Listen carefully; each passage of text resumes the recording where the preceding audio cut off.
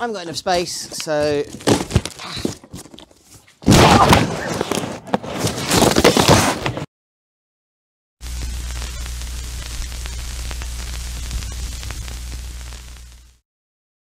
hello, welcome to Podpad Studios.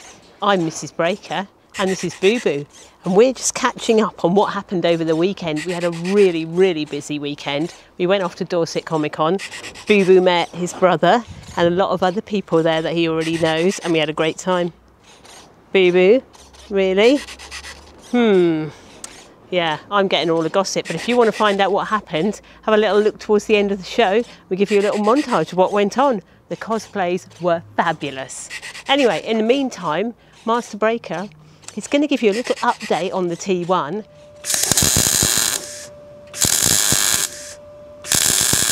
right, so I'm back with the T1.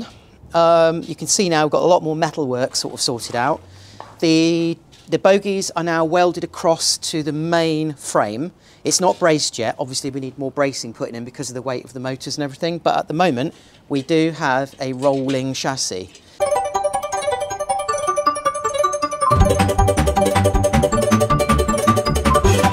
Back wheel even got a coat of primer on it. So you can see there's the drive. The idea is the track will engage on that, and that will then loop the track round under the tracks. And here there's a tensioner system, which is the same as this, but just vertical. So this allows this to move up and down to tension the track. You'll notice the difference here. Now, obviously you've got the 4 wheels on the bogie there, and there's 4 wheels here, but if you'll notice here, these are slightly raised. Now, the reason for that is this will have to turn on the actuator.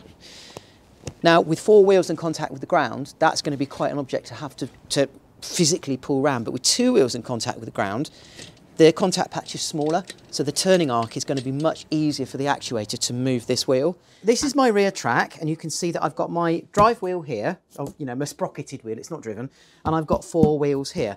Big problem I've got with this, and I had this problem all the way along, is turning this. This will be pivoted and it will turn.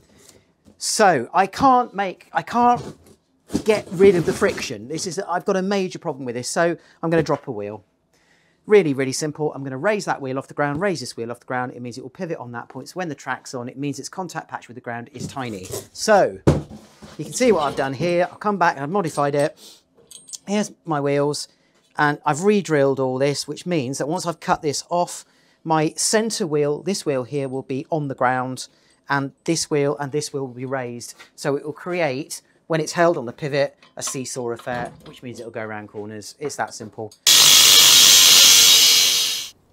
So welcome back to the Terminator T1 build. You can see an awful lot has been put together since the last time we you had a look. Now, what's been done? You'd seen the bogies being put together, so obviously these sections here. The adjusters have been obviously fitted, so we can now move the rear wheel backwards and forwards. So when the track goes over, it can be tensioned.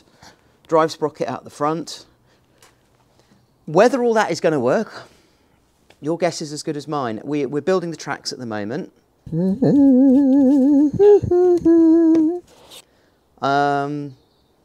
As I said to you at the beginning of this build, a lot of this is unknown. We really don't know until the tracks go on, until we tension them up, until we put power through it. Will they break? Will they work? I don't know. Anyway, the rear section has been put on as well, and you can see here that it obviously now it's pivoted to the rear steering system. Now, if I pop some power into the rear steering system, you can see this working.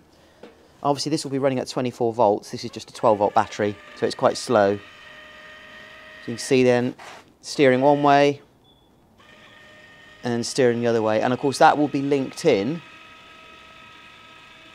That will be linked in with the track turning. So as the tracks turn, the actuator will be triggered to turn this rear section. Obviously it holds it in position as well from when you're going backwards. The upper section is made with very lightweight steel, but it's very strong, and this is the lower rising platform, so it's hard to imagine at the moment, but you can imagine the pivot is going to be here, a turntable, so the top of the robot will then be attached onto here with the top head section and the guns. This lower section lifts and the upper section lifts as well, and again this is going to be powered on 24 volts, So we're probably running a bit slow at the moment. So you can get an idea there. This will rise up. And it starts to give you an idea how tall this robot is going to be when it's standing completely upright with its guns outstretched. We're going to be 10, 12 feet tall. So there's still a huge amount of work to do.